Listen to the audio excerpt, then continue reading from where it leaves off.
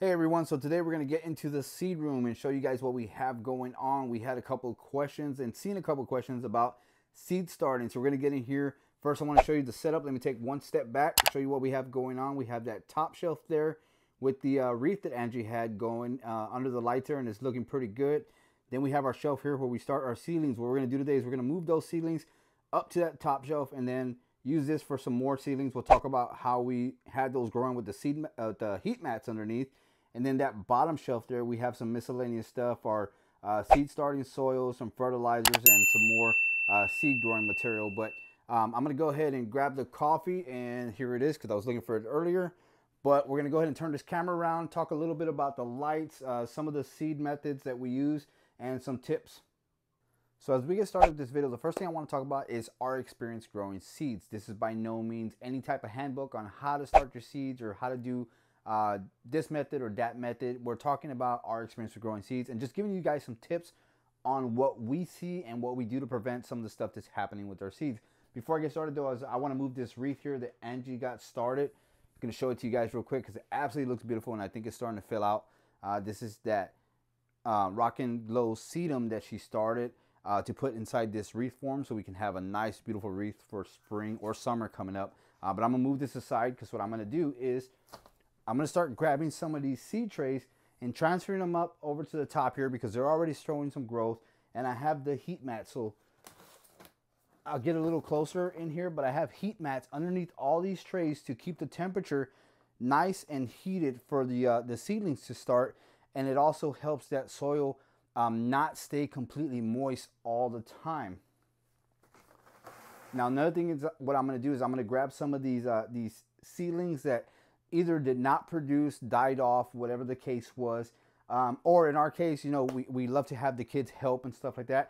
So some of these seedlings may have been planted a little bit deeper. So what I'm going to do is I'm going to grab the ones that aren't showing any seed growth. I'm going to put them in a whole separate tray here. That way I can keep that here on top of a heat mat and see if anything does come up, because maybe those seeds were planted a little bit deeper. I know some that actually did die off. Those I'll throw the soil away, clean out those pots, and reuse them. Which brings me to my first tip, and that is fungus. Somebody asked a question of fungus. What do I do with fungus? A lot of times the cause of fungus is going to be not using a sterile soil or opening a bag of seed starter and leaving that bag open for a prolonged period of time, which will start to attract some type of fungus spores. Another thing could be using old materials for growing your seeds, whether it be not properly cleaned, not properly washed, or old container that you use for your seedlings. The humidity is a big thing too. The watering, too much water and not enough airflow can cause a lot of that white type of moldy look fungus that you see in your seed pots. And that's the cause of too much water or not enough watering. And it causes that fungus to grow onto your seeds. One thing I do to prevent that is when I water my seedlings, the question of watering comes up is how often do I water? And really how often I water depends on how dry my soil looks. Either I water from the bottom or I grab a spray bottle and just mist the tops of the soil. Now, when I say mist, I mean just a light mist because you don't want to move anything around. You don't want to disturb the roots. Just a light mist to keep the tops of them as moist as possible.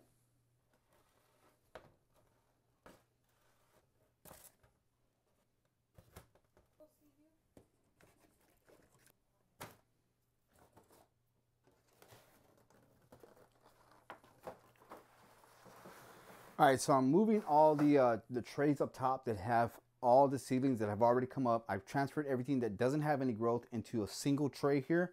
But I'm moving all these to the top. That way they get plenty of light from this up here. And I could start a whole row of seedlings down at the bottom with some other stuff I want to grow. And then I'm just going to set this one right here, right in the center, because it has this grow light also. Now when it comes to grow lights, what I'm using is I'm using this grow light that I did, that I received a couple months ago, and it's been working great. I also have these grow lights here that I ordered from Amazon. Not the greatest grow lights as far as the output, but it does enough to get these seeds growing. I have some other grow lights that I'm going to use where I'm going to transfer some of this stuff into the Mars Hydro tent. You can see that right here next to me. I'm going to use that later this month when I start getting some of these seedlings that grow a little bit bigger to transfer them into there so they stay nice and heated and start to put a lot more growth, because the light in this guy is a little bit stronger and it's going to help it produce more of that foliage and any flowering if it needs to earlier, which I really don't want, but it's going to give enough time to live in here before I take them outside and spring starts to arrive and that sun starts to come out and these plants can start going out there.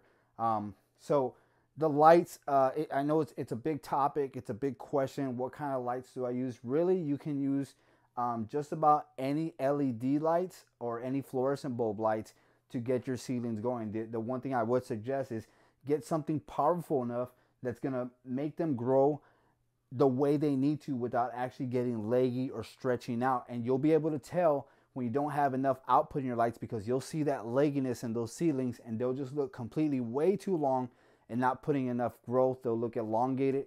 You want a light that's going to be strong enough to keep those seedlings nice and stout. I mean, you can see this one, it's not leggy at all, but it's nice and stout. You can tell it's getting enough light for it to produce the way it needs to. Same thing with a lot of these. I have cucumbers here, some of the tomatoes here. Now, these aren't bigger containers, so they're going to look a little bit bigger than the ones I have here, let's say in the Proven Winners Eco Pots. You can see those are growing some tomatoes as well, but they're not as big because the roots are not spreading as much as these tomatoes are in these containers here.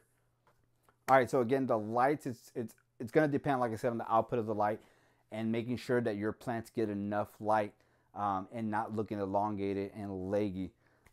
Another thing I want to talk about, the next thing I want to talk about with the seedlings is the gnats. A lot of people ask us questions about gnats, how to deal with gnats. Unfortunately, we haven't really dealt with that problem. We don't have a big problem with the gnats, and as I'm saying that, and thinking that to myself earlier, me and Angie were in here and we saw 1 or 2 gnats, but to me it's not something to to cause a concern to have to really deal with them. The one thing I did do was this here, because this is where they're attracted to is the moist soil. They're looking for that water in the damp soil. So all I did was I have some apple cider vinegar, a couple spoons of sugar, some water and dish soap, and I just set that out. And again, we really don't have too many gnats. I don't even have any in here right now, and I don't see many flying around, but I know this will definitely attract it. And to be honest with you, I just happened to fall into it by chance. Was one thing that really attracts gnats, and because I spend a lot of time in here and I love drinking coffee, is I've left my coffee cup in here, and coffee is a big gnat attractor. I get upset because they go in my coffee, they ruin my coffee, and I have to go get another cup of coffee. But if that's something you want to do daily, is place a cup of coffee, because coffee can grow fungus and mold really, really quick. By all means, try the coffee method, but that's nothing that I have done before. I just thought it was funny because when I did say that earlier, I had my coffee here. Gnats are attracted to coffee. It's just one of those things. But I'm going to go ahead and leave these up here with these seedlings that have already grown, because these are the guys that are going to get watered the most. So it's going to attract any insects or any gnats that are going to want to come in here, because I'm going to be consistently watering these plants here. Really not that many tips. Again, the best tip I can give you for starting your seeds is using seed mats. I bought these on Amazon. I'll put the link in the description. I think they were about 10 bucks a piece. It's a good investment because I've had these for about 2-3 years now. They're nice and warm. They keep the trays warm. And if you happen to overwater your plants, which is going to cause some of that dampening off or some of that fungus, this will keep it warm enough to kind of soak up or have some of that water evaporate. But you got to keep checking on your plants to make sure they're watered enough and they're not too dry and looking like they're about to fall over because they're not getting enough water. But best tip I can give you is get yourself some good heat mats that are going to keep those trays nice and warm. Now, I don't cover my seeds. I don't put a plastic covering over the seeds. I've done that method before. But I think it's humid enough in here to get these seeds going. And with the heat mats, it's plenty of humidity. And as long as, like I said, you're misting them or watering your plants, they're going to get the water that they need. And they're going to produce the way they need to and start to germinate, just like they would with a dome on top. So I don't use the dome method. By all means, you can use the dome method. If you do use the dome method, once you start seeing some of those seeds germinate, I would say more than about 25 to 30% of them start germinating. You want to take those off of the seedlings. The rest will start to come up I wouldn't suggest leaving them there longer because you're just going to get a lot of that moisture. It's going to keep going and going. And that's when you start getting that fungus growing and that moldy stuff looking on your plants because they don't have any time to dry out. And when your seedlings start to pop up, that's when you start getting the dampening off and those new seeds will start to die. Strawberries. Seen a lot of questions about strawberries. We just did the proven winter strawberries that they sent us. They have them in seed form now.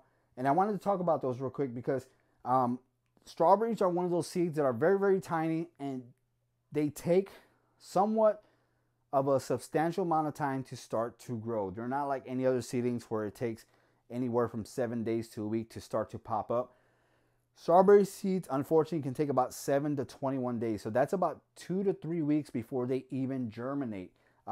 Again, I haven't done many strawberries. This is probably my second time doing strawberries, but I will tell you that not to worry. I'll probably show you a picture of this because I know the camera's not really going to focus on it, but it's already showing some growth. I wasn't too alarmed, but I did start seeing a lot of comments because people are trying the new seeds, the strawberry seeds from Proven Winners, and starting to get worried that they're not seeing anything come up. It takes time. It takes a lot of patience, especially if you're a beginner to seed starting, to have something start to grow. When panic starts to set in, it's when you start overwatering, you start getting too worried, and that can be a danger to some of your seedlings as well. But if you do have some of those strawberry seeds, please just be patient. Just let them come up. They'll start to come up, and if they don't come up, just plant some more seeds. It's the best thing I can tell you to do. But these strawberry seeds, like I said, they're starting to come up. They take plenty of time. Just be patient with them. Okay, so before I close this video out, I did want to talk about the future of these videos is talking about the lights. I do want to do a video about the lights, probably get more in depth with the lights because I know there's it's a huge topic about lights. There's a lot of categories you can get into when it comes to lights. One question I did receive about the lights though is timers. Do I have any timers? I don't have any of those old school timers where you wind it or set it on the wall. What I do have is I use these Amazon outlets, and I just use Alexa to go ahead and set a schedule of when to turn the lights on, and they get about 16 hours of light through the day. So I usually have it come around, I think I have it set for 7 in the morning, and it turns off at about 10 o'clock at night. So it gets plenty of light. I don't think they're getting too many, and I don't think they're getting too little because they look absolutely great. But this is what I'm using. It's just a Amazon outlet to go ahead and use that with Alexa and go ahead and time it. And I can easily tell her to turn off the lights whenever I need them off, or turn them back on whenever I need it on. But the biggest thing, again, is getting in the future, talking about the ceilings a little bit more, the lighting. We'll come back and do an update as well, probably in about a day or two, when I go ahead and thin out whatever needs to be thinned out from the seedlings, and talk a little bit about why do you need to thin out your seedlings and getting ready for transplanting outside. But just a quick video, guys. Wanted to show you again, you don't need a huge room to do any seedlings. We have this shelf where it works just as good, and we don't have a big yard, so obviously we're not going to have a full wall shelf of seedlings ready to go outside. Some of these guys are actually going to be donated to the community here, which I think it's a great idea to do, because you don't want to buy a pack of seedlings and then just use 3 or 4 of them when you get 15 to 20 of them. And that's another reason why you don't want to be reusing seeds from year after year, because once you open that package, it introduces, again, going back to the fungus, it can introduce some fungus, and when you plant those seeds, that's when you start wondering why my seeds are dying, and that's because you've opened a pack and you're using it year after year. I just like to plant them all and get rid of the ones that I don't use, and I think it's a great idea to do in the community here. But that's going to do it for the video, guys. Just wanted to show you guys what we're doing here. If you got any questions about a future video or anything like that, please leave them in the comments down below. If you haven't given this video a like, please give it a like. And if you haven't subscribed yet, please subscribe. Help us get our channel out there. We're also doing our videos in Spanish. This one, probably not so much. But if you would like to support our Spanish channel, you can go check it out at Obsesiones del Jardin. And we'll put it down in the description below as well. But again, that's going to do it for the video, guys. We'll see you in the next one.